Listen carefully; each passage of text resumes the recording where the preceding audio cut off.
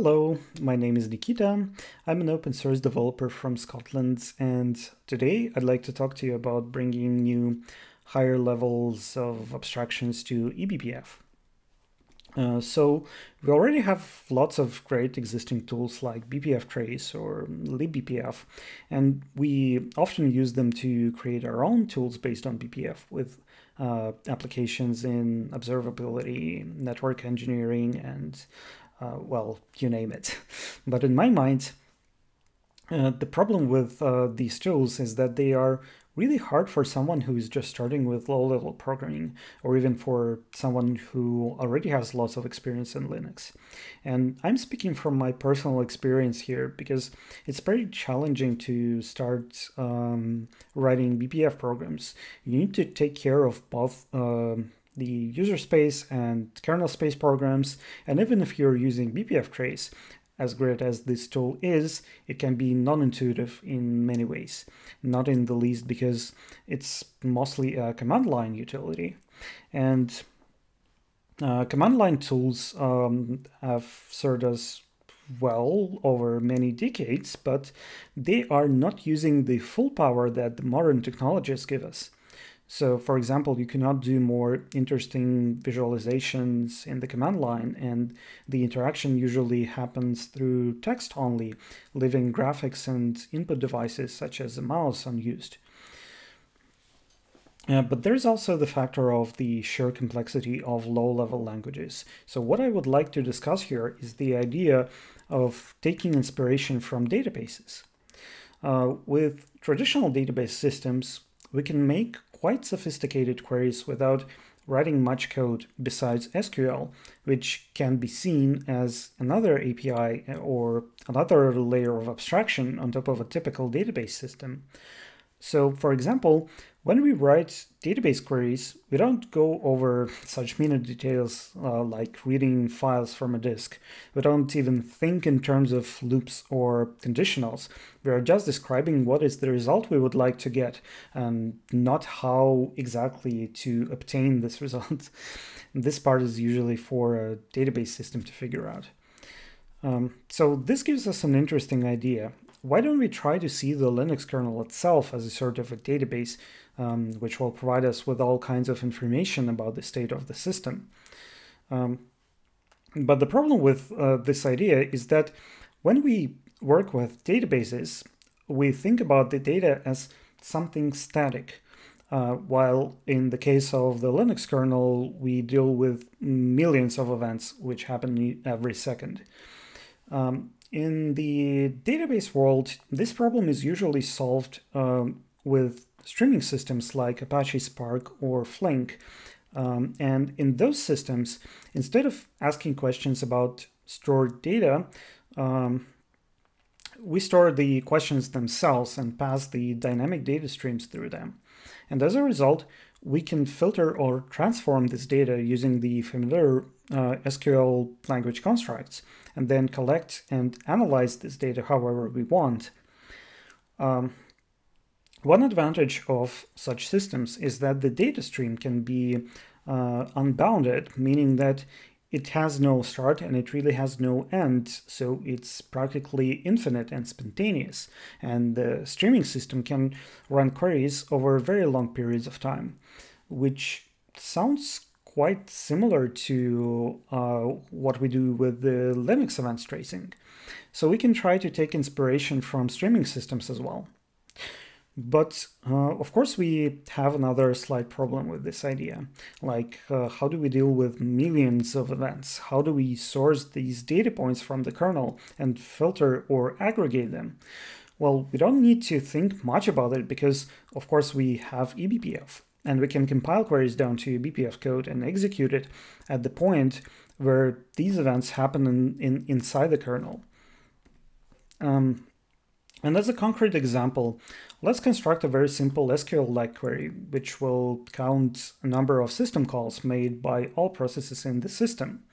And in this case, we are interested in system calls with the ID 1, which correspond to the open syscall. And once we execute this query, it will automatically attach the resulting BPF program to the kernel probe, and it will start gathering and displaying results. So how this works is basically this query is broken down into multiple simple operators, starting with the print, which requests the data from the aggregate operator, which in turn requests the filter data, and in the end it goes down to the kernel probe, which sources data from the kernel and sends it back upwards. And once we have that, we can compile each operator into efficient BPF code, which will take care of both the user space and kernel space for us. And we don't even need to care about the verifier in this case. On this slide, you can see some Python pseudocode, and each line of this code is translated from the operators on the left side. And what's interesting here is that operators can be used to generate data structures in addition to code.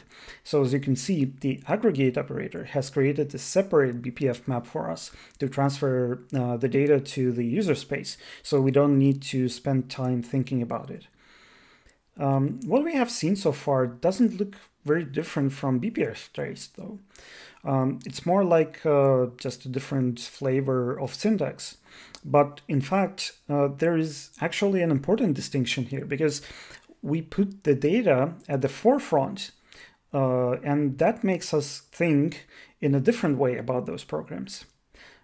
Like in the case of BPF trace, we mostly write code in the imperative style, while SQL and the streaming abstractions make you think more in terms of the declarative style of programming.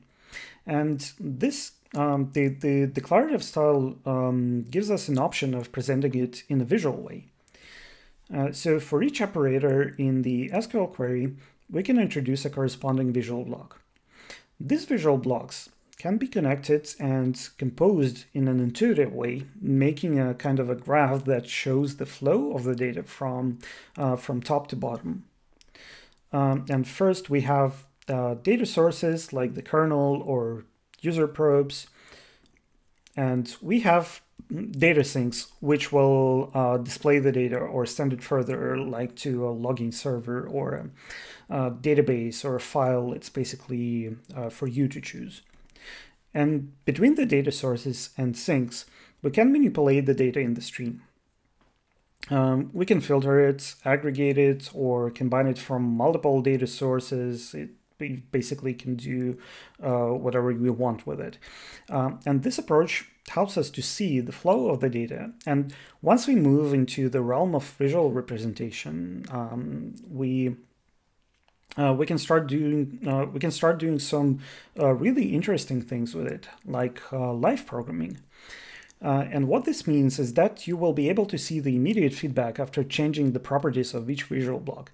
So once we change the process name in the filter, for example, the program will be automatically recompiled and you will start to get new results.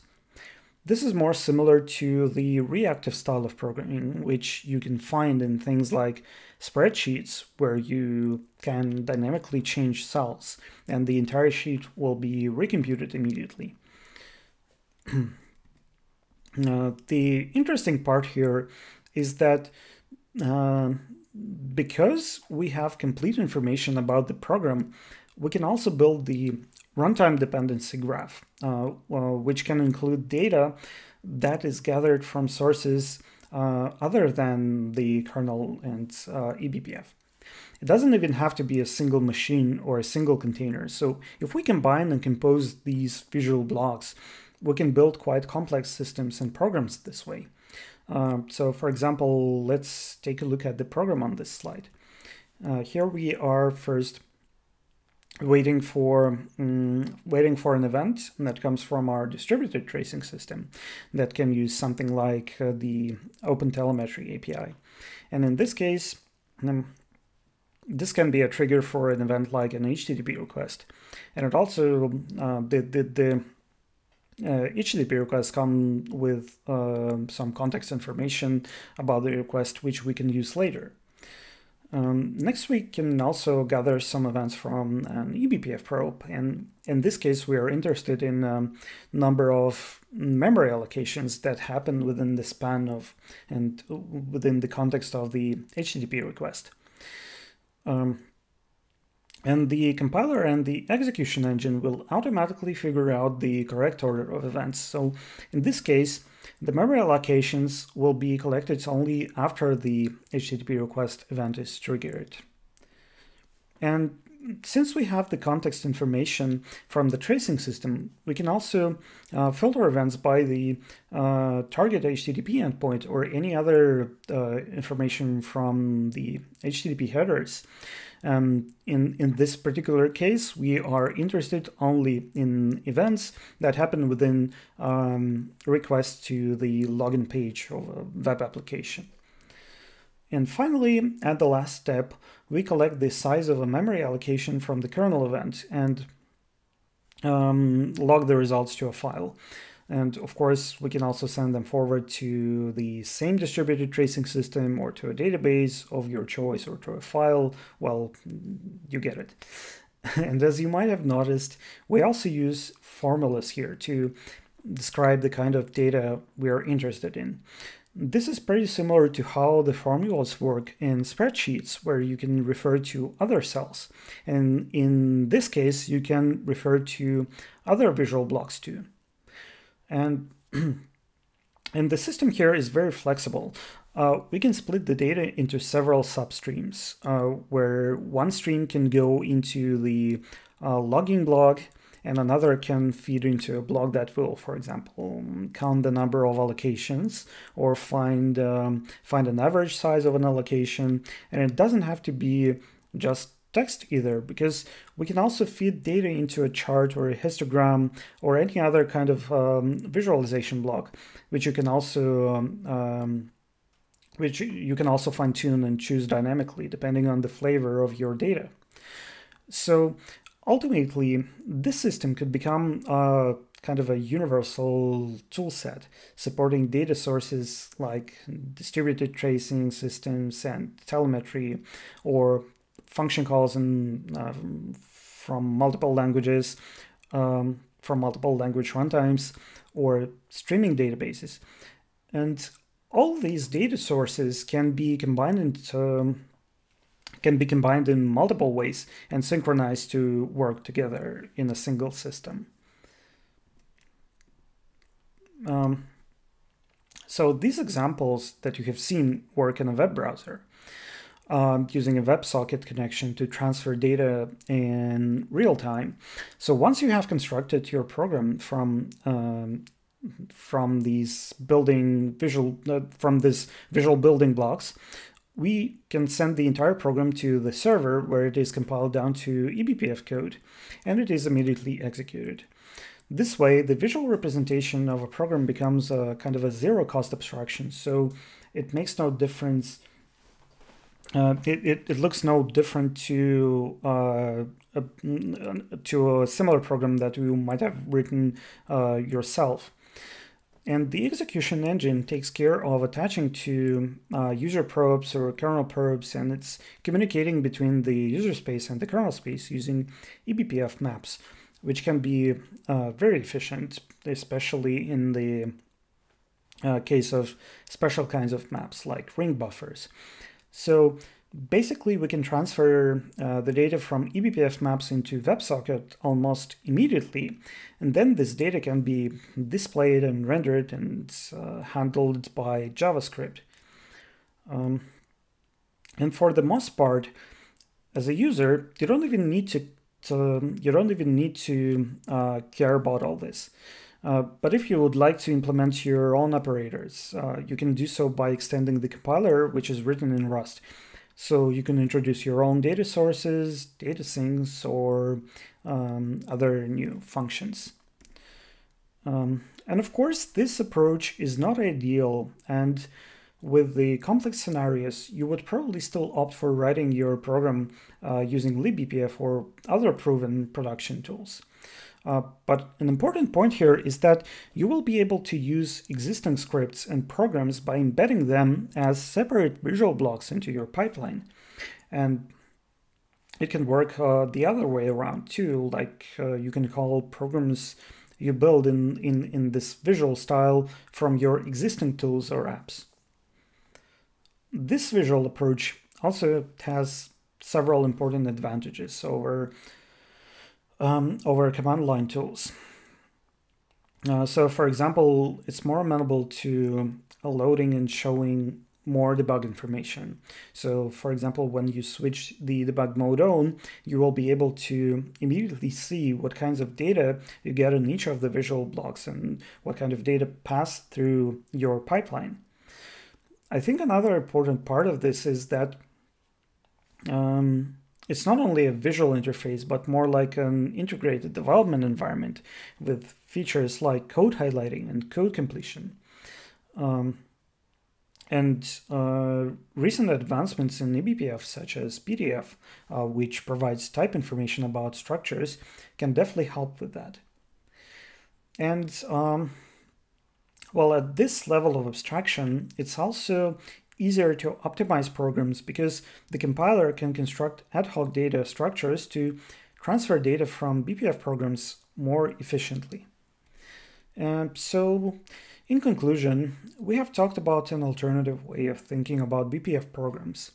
And this approach is certainly not a replacement for writing code in complex scenarios, but in many cases, I think it can provide a simple and fun solution to the problem of complexity, because personally, I sometimes struggle with some parts of writing code for eBPF, like dealing with the verifier or thinking about the kernel side of things. It's all very tricky.